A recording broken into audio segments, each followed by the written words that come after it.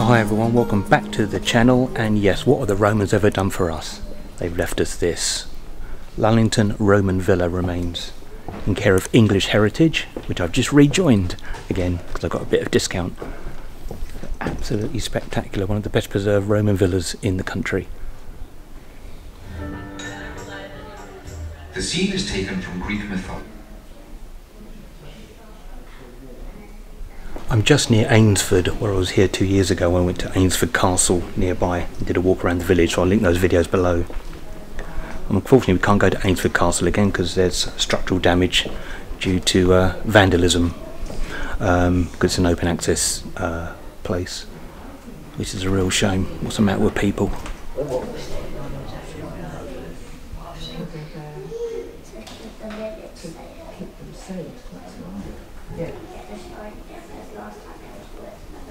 I have a question. A couple of skeletons here, one of a baby, one of a man of about 24.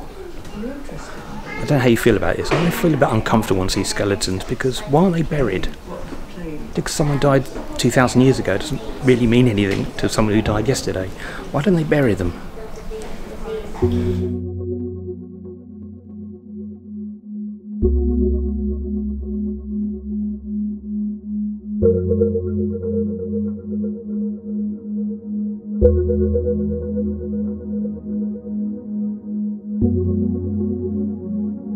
Amazing, it's so well preserved, so well preserved. I don't know why I didn't come here last time I was in Eynsford. I hope that got that correction correct, how I've pronounced that. Eynsford, not Eynsford, Eynsford.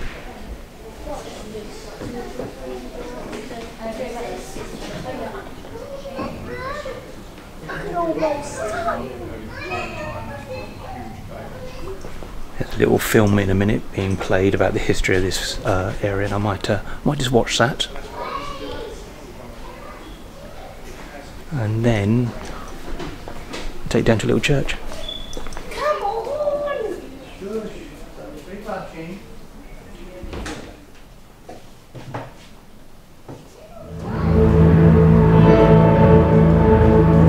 This is the closest you're likely to get to crossing that vast threshold of time, planting your feet firmly in Rome. What a fascinating look round Lullingstone Roman Villa.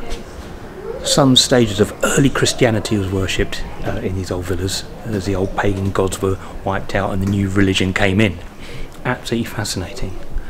So what I'm going to do now, I'm going to go and buy some mead, because they've got mead here, it's English Heritage, I love English Heritage, traditional mead, and pop along to our next location.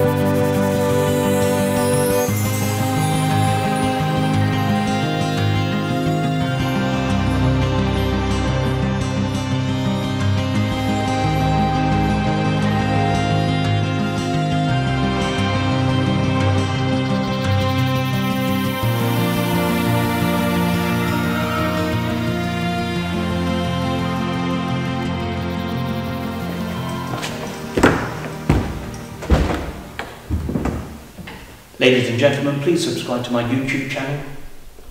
It's good we're doing things inside today because it hadn't stopped raining this morning. I knew it was going to, but I think it's going to clear up about midday. We've got a pub lunch over at the Plough in Eynsford.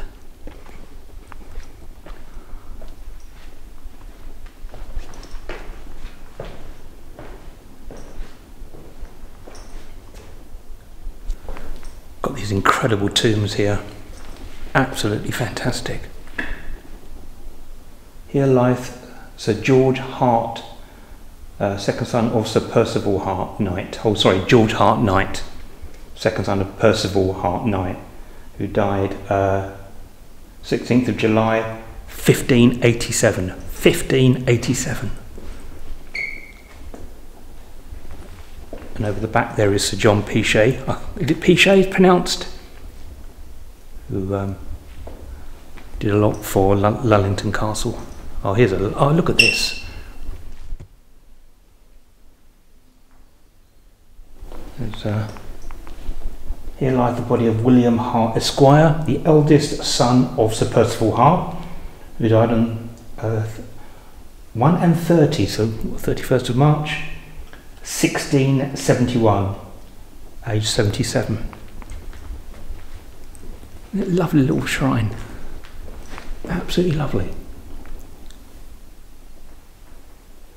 These are interesting. So the tombs underneath the floor. It could be we're on a bit of a raised platform. Wow.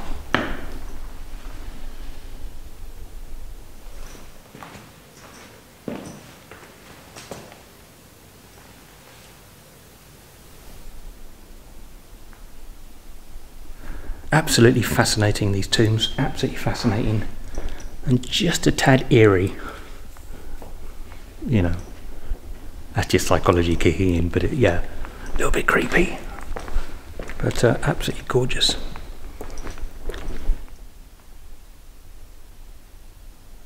It says this is the parish church of Lullingstone. It's not a private chapel. You'd think it could be a private chapel, but it's not. Another little fact about this church, it has some of the earliest stained glass windows in the country in a church. Some of the earliest, and they do look old. They do look old. Yeah, some of the paint sort of washed off a little bit.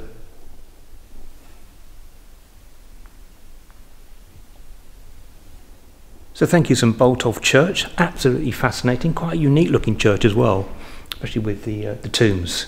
Absolutely amazing. So what we're going to do now, head back down to Eynsford, if I pronounced that correctly, and we're going to have lunch at the Plough, which is just by the river, the ford by the river, if those who know the area. Let's go. Radio up and the blinds pulled down. You love it when nobody's around. I wanna call out round town, but you bite my lip, don't make a sound. I'll be damned if I'm leaving without you.